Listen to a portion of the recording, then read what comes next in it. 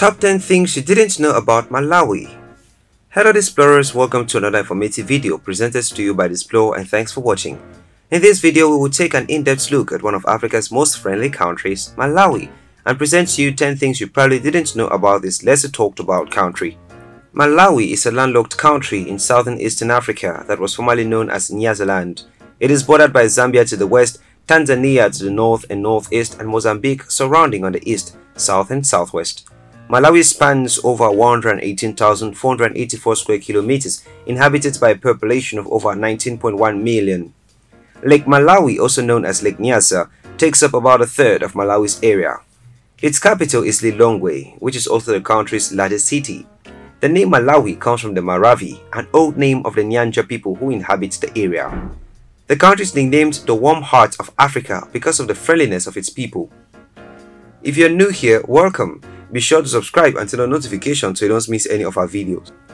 Malawi's foreign policy is pro-Western and includes positive diplomatic relations with most countries and participation in several international organizations, including the United Nations, the Commonwealth of Nations, the Southern African Development Community, the Common Market for Eastern and Southern Africa, and the African Union. Although there was periodic regional conflict fueled in part by ethnic divisions in the past, by 2008 it had diminished considerably and the concept of a Malawian nationality had emerged.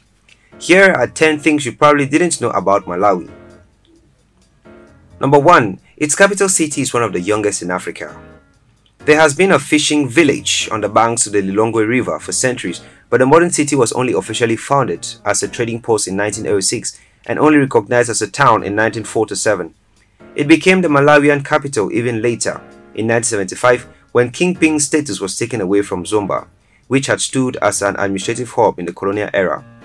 Lilongwe might not be a place which would detain travelers for too long, although the giant tower of the King's African Rifles War Memorial is a reminder that the two world conflicts claimed their share of Malawian lives, and hence for now will be the main attention driver in the baby city. Number 2. High girl dropout rate from education. In Malawi, less than 10% of girls earn a high school diploma, given that approximately 20% of school-aged girls are prevented from continuing their education due to lack of menstrual health education and access to menstrual pads. Another reason why girls hardly achieve a diploma is because the country has one of the highest rates of child marriage in the world, with approximately 1 in 2 girls married and or raising children by the age of 18. There have been efforts to educate and discourage early marriages amongst disadvantaged children and orphans in Malawi since the year 2007, and work with local partners to increase girl child education in rural communities has seen a gradual increase so far. Number 3. The best hiking sites are in Malawi. Malawi is home to the highest peak in Africa south of Mount Kilimanjaro, the stunning Mount Mulanje. Rising to 3,000 meters, this peak provides incredible views of the landscape and neighboring Mozambique. But that doesn't come easy, as you can enjoy that after hiking your way up. The entire country is a hiker's haven, providing access to incredible hikes, whether it's hiking over the giant rocks of Lake Malawi or scaling the peak of Mount Mulanje. Avid hikers will not be disappointed. With this knowledge, get the hiker in you and let's start now. But if you're not a hiker, we could go visiting the numerous wildlife opportunities the country provides. Just like its neighboring countries, Malawi is home to an outstanding amount of wildlife within its borders. There are close to 200 mammals and over 600 species of birds to explore. Malawi is a viable location for seeking out the diminutive counterparts to the Big Five, the Little Five, which are undersized mammals, insects, birds, and creepy crawlers, with similar names which haunts the trees, soil, and underground. These are the elephant shrew, the buffalo weaver, the leopard tortoise, and the ant lion, and the rhino beetle. Number 4. Quite a few tour operators have mapped out the country's touristic sites. It is unlikely to be the country you type into a search engine if you're planning a first trip to Africa, but for those who love the continent, Malawi is an intriguing part of the tapestry. And there are professionals on hand to make a visit possible, easy, and processes understandable. This is thanks to several sites whose operations cover most important aspects tourists search for. Such sites include Expert Africa, Steps Travel, Timbuktu Travel, Robin Pop Safaris, Explore, and Cox and Kings. Expert Africa rather sums up the country within the following commentary. Malawi has few safari areas and none are very famous. There is relatively little tourism in Malawi. Watching local children play around the lake, you quickly understand why Malawi is promoted as the warm heart of Africa. and Malawi wants the world to know that the aspect of itself as well as the fact is that it is the best place to enjoy the unseen glories of Africa. There's a wealth of extra details through the local tourist board, malawitourism.com. Number 5. Malawi has one of the best coffee and tea in the world. One of the many perks of visiting Malawi is to enjoy some of the best coffee and tea in the world. Malawi is home to the world's supplies of high quality of Arabica coffee, and the citizens spare no sip when it comes to enjoying the best of the fruits of their labor. Tea is also a huge culture, as estates such as Satemwa Tea Estate deliver some of the most tasteful and healthy teas in the country. While in Malawi, visit some of the cafes available and join in this beautiful tradition while it still lasts, given that there are threats to it. Coffee was found to be more affected in Malawi by climate change, as suitable areas will likely disappear by 2050s, and hence measures are being taken to avert this future problem. Number 6. Malawi had a change of name. The part of Africa now known as Malawi was settled by migrating Bantu groups around the 10th century. Centuries later, in 1891, the area was colonized by the British. In 1953, Malawi was then known as Nyasaland, a protectorate of the United Kingdom, became a protectorate within the semi-independent Federation of Rhodesia and Nyasaland.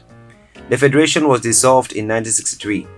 The next year, the protectorate over Nyasaland was ended and Nyasaland became an independent country under Queen Elizabeth II, with the new name being Malawi, and 2 years later it became a republic. Upon gaining independence, it became a totalitarian one-party state under the presidency of Hastings Banda, who remained president until 1994. Malawi now has a democratic multi-party government headed by an elected president, currently Lazarus Chakwera. Number 7. Malawi is struggling to stay afloat. Malawi is amongst the world's least developed countries. The economy is heavily based in agriculture, with a largely rural population that is growing at a rapid rate. The Malawian government depends heavily on outside aid to meet development needs, although this need has decreased since 2000. The Malawian government faces challenges in building and expanding the economy, improving education, healthcare, environmental protection, and becoming financially independent amidst widespread unemployment. Since 2005, Malawi has developed several programs that focus on these issues, and the country's outlook appears to be improving, with a rise in the economy, education, and healthcare seen in 2007 and 2008, but the growth is hard to maintain. Malawi has low life expectancy, high infant mortality, and a high prevalence of HIV and AIDS, which is a drain on the labor force and government expenditures. With all these issues, the government is barely struggling to stay afloat. Number 8. Lake Malawi is superlative. Malawi is mostly covered by water, and it comes with some of the most beautiful and colorful fishes you can think of. Lake Malawi is a big world tourist attraction, partly because of its sheer size covering 350 miles, and because it is home to more species of fish than any other lake on the planet, including some 700 types of sea cheats, the little, colorful, defined creatures which flicker and flutter in its shallows. David Livingstone described it as a lake of stars, referring to the thousands of fishing boats which drift across the surface at night, the lanterns on their prows visible from shore. The make of experience even more profound. Pumulani Lodge, a luxury beach resort at the south end of the lake, has its own telescope set up for a new low bank of rock above the water, through which guests can gaze up in the crystal heavens. The vast array of sea cheats found in Lake Malawi are virtually all endemic to the lake. Thus, these sea cheats are globally popular as aquarium fish because of their bright colors. Some reports estimate that there are close to 3,000 species of them in Lake Malawi, the most of any lake in the world. Lake Malawi is also home to the top places to go snorkeling in Africa. Head to Cape Marclair and you'll find several great hotels as well as some of the cleanest waters in the world. Number 9. Malawi is in a dispute with Tanzania. As some African countries enjoy enormous and long coastlines, Malawi is hemmed in all sides by others. Big ports such as Mozambique to the east, south and southeast, by Zambia to the west, Tanzania to the east and northeast. By the quirk of 19th century bureaucracy, the precise routes of the border within the latter is the source of ongoing controversy, as the Heligoland-Zanzibar Treaty of 1890, drafted between Britain and Germany in the carved up of Africa, is unhelpfully vague on where exactly the frontier runs. And over a century later, Tanzania and Malawi are still at odds as to who owns what and where. These consequences, which emanated from colonialism and the fact that the colonial nations were only interested in what they could gain out of Africa and not paying attention or a care on how they partitioned the continent, talk less of the future ramifications. Malawi, being landlocked, depends on a lot on its coastline blessed neighbors, and so borderline feud is not only what they have in luxury to hold up to. Mainly, the dispute between Tanzania and Malawi is about whether the border runs firmly up the middle of Lake Malawi or ebbs along its edge.